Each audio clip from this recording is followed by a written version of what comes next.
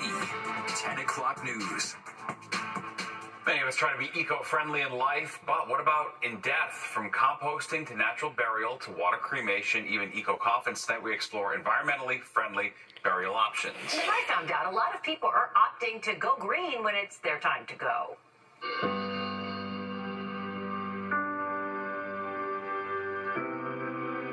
When we think of burials, we think 6 feet under in a wooden casket.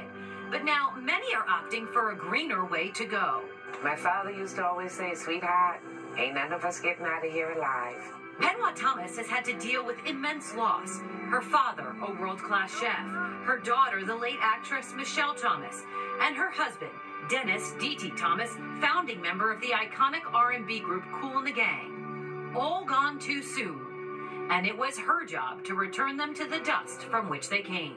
The dust did not come with embalming fluid. That's not the way the Creator sent us here. Instead of spending thousands of dollars on embalming or traditional caskets, families like Penwa can opt for a wicker casket. Some want bamboo or seagrass. There's also the option of woven wool. All biodegradable, environmentally sensitive, eco-friendly. Natural burial is very definitely a very growing approach to death care. It's allowing people to become more involved in the care of their own dead and not being farmed out to a third party as much. Vale Cemetery in Parsippany is one of the few cemeteries in the tri-state that reserve space for green burials. This is a way we can preserve the wildness of this space and find ourselves fitting back in with the earth and with God. Perhaps one of the biggest differences between a traditional and non-traditional burial, your loved one won't be surrounded by tombstones for all of eternity. Instead, they'll be in a grassy meadow surrounded by nature and wildlife. You will have the chance to sit, to reflect, and to connect. Natural burial isn't the only option. Here you have a piece of mushroom, and this is really hot. Mushroom caskets are becoming more and more popular. A Dutch inventor has created an organic coffin aimed at those hoping to choose sustainability, even after death.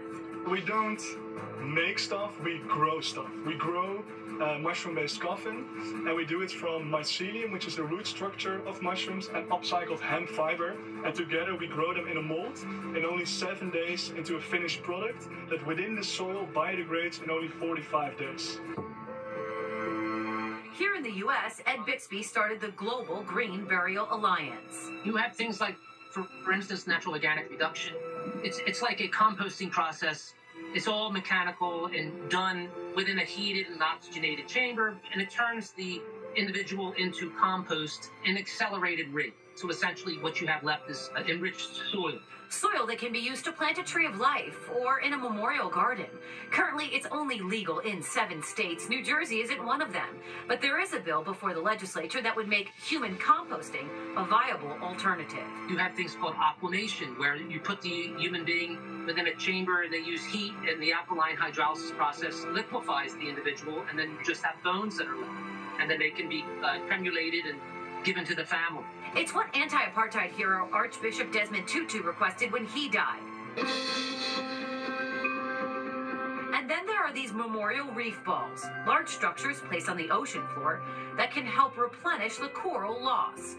One of these reef balls can produce as much as 200 tons of biomass, which would be plant life over a 500-year life expectancy.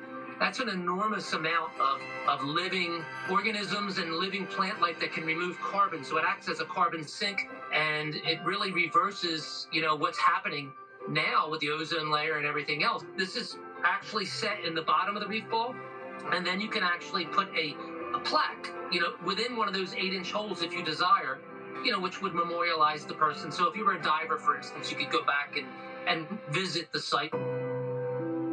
Traditional or eco-sensitive, this forces a conversation.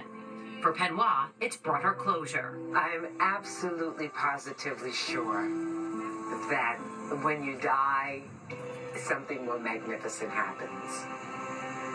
It's an honor. It's like you get your stripes and you go another level. I believe that in my heart of hearts.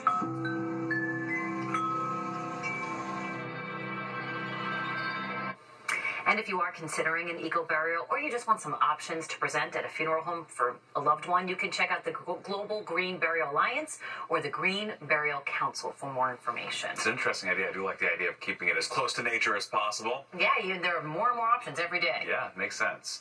Well, the arrest in Tupac